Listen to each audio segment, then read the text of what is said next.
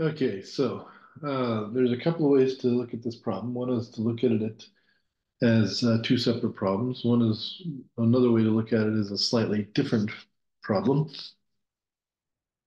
I'll start with looking at it as a slightly different problem. So in that case, what we do is we think of this not as a mass with a string pulling on it and a weight on the end of this, but just to kind of disregard this weight here and just think of this as a force pulling this way that has the same weight as that weight. So now there's just a force pulling up this way that is equal to m times g.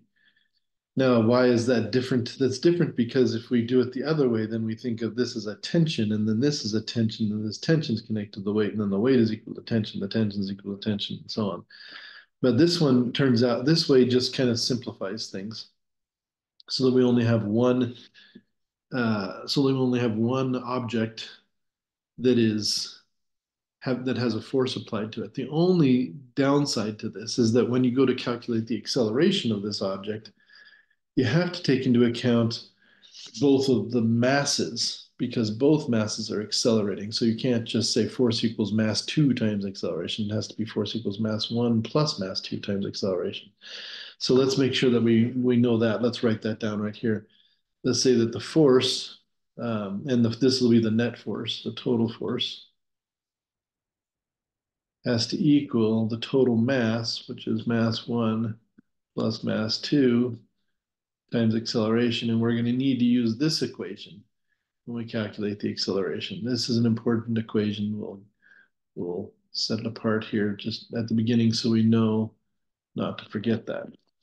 So now we're just going to say that this force that is pulling this way is equal to mass 1 times gravity. And so now our object here, this mass 2, has these forces acting on it. It has force, we'll call this force 1.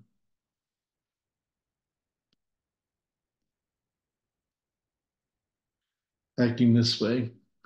We have the weight of this block pulling downward this way. We'll pull it all the way to here so we can see it. So this force here is the weight of 2 equaling m2 times g. And they say there's no friction in the system, so there's no other forces. Just this rope pulling it this way, gravity pulling it down this way, and we're done. However, actually, that's not true. We also have a normal force pushing up this way. That normal force looks like that. So those are the three forces acting on this block. I should rewrite that normal force so that, and this one needs to be erased here. Let's get rid of this arrow here. Quick. Where's my eraser? There it is. And then, so we'll put this third force this way, which is the normal force pushing up this way. So if we're going to be on this incline, we generally do want to rotate our axes. So instead of using x and y in the horizontal and vertical direction as normal, I'm going to use this perpendicular or parallel direction to the surface and perpendicular direction to the surface as my units, as my coordinates rather. And you can see here that force 1 is in the parallel direction and the normal force is in the perpendicular direction, but this weight 2 is somewhere in between. So it's going to have two components. We're going to have a weight this direction. This is going to be the weight in the parallel direction. And we're going to have a weight that is pulling it downward this way. This will be the weight in the perpendicular direction. And you can see that this triangle here has an angle that matches up with this angle here down here. This down here is the 35-degree angle. That's this one here. And so the opposite side to that angle is this one here. So this one here is going to equal the total weight, which is m2 times g times the sine of theta, because it is opposite the angle theta, which is down here in this triangle. And next to it is this force here that's gonna hold the block onto the surface. That's gravity that's holding it onto that surface. So this one is equal to weight 2, sorry, m2 times g, that's weight 2, times the cosine of theta, right? Our theta's in there. So now we have components in the parallel and perpendicular direction, and now we can split this problem into a parallel problem and a perpendicular problem, right? Because we have forces in each direction, and we add them together to equal force to equal mass times acceleration on in each direction. In the perpendicular direction, there is no acceleration. So in other words, the sum of the forces, the net force equals mass times acceleration is going to equal zero because there's no acceleration in the perpendicular direction. This thing is not jumping up or falling down into this thing. So in other words, the sum of the forces, the net forces in the parallel direction, perpendicular direction rather, has to equal zero. And since we only have two forces, that means they have to be up opposite to each other. In other words, the normal force plus this weight perpendicular force has to equal zero, which means the normal force has to equal that. Mass 2 times g has to equal that perpendicular weight force. Mass 2 times g times the cosine of theta. So now we know what our normal force is. Excuse me, and that would be very useful if we knew if there was some friction, because we can use the normal force to calculate friction. However, since we're not doing friction, we're not worried about that. So we go to the parallel part. The parallel part of this problem says that the force 1, which is m1 times g, plus the weight parallel has to equal mass times acceleration in the parallel direction. And it turns out there could be some acceleration in that direction, so we have to leave it as some value. And that's where we use this equation here. This equation here, these two forces in the parallel direction, force 1 and weight parallel, have to add together to equal this net force and have to equal m1 plus m2, both of them, because both of them get accelerated by this, by these forces, times the acceleration. So we have m1 times g, which our net force is adding these together. We're going to call that direction, we're going to call this direction negative, so we're going to call this in the negative m1 times g, plus our weight parallel, which is m2 times g times sine theta. That has to be added together to equal m1 plus m2 times the acceleration.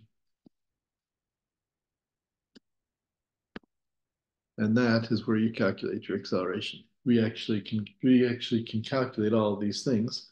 We know all these numbers over here, and we know these numbers, so we can divide by them, and we can calculate our acceleration in the parallel direction, which happens to be the same as the acceleration of this block. Now, what is it?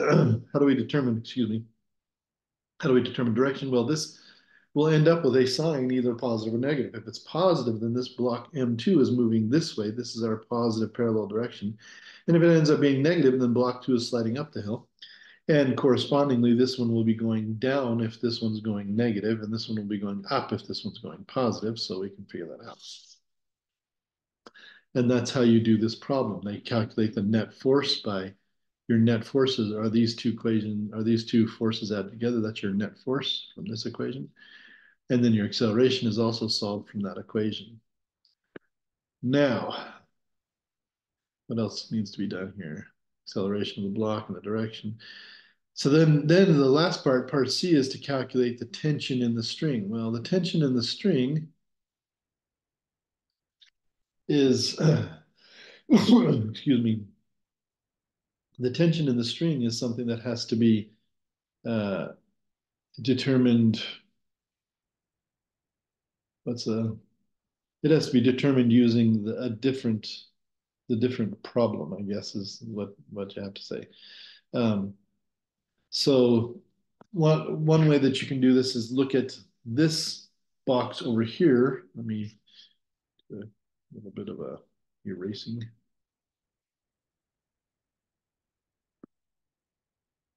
One way to do that problem is to look at one of the boxes and recalculate the forces here.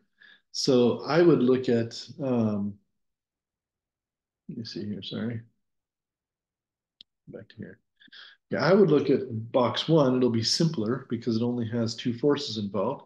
And just look at this system by itself. Don't even think about the other system.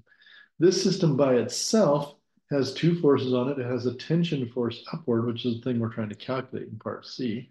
It has a weight force downward, but we know the acceleration. So the weight here is m1 times g. We'll say it's negative. And so now I just add these two forces together and let them equal mass 1 times acceleration. Because the tension already takes into account mass 2. We're going to essentially ignore it and assume that the tension is all kind of caught up in that. And then we can calculate the tension force, because the tension force being up would be positive, and minus m1 times g is the force downward, and that has to equal the acceleration of mass 1, which we know. We know the acceleration of mass 1 because it's the same from that we got from part B. We plug that in here, and we solve for the tension, and that gives us a value for the tension. And why do we do it separately? We do that separately because doing it separately is the only way to make the tension not an internal force.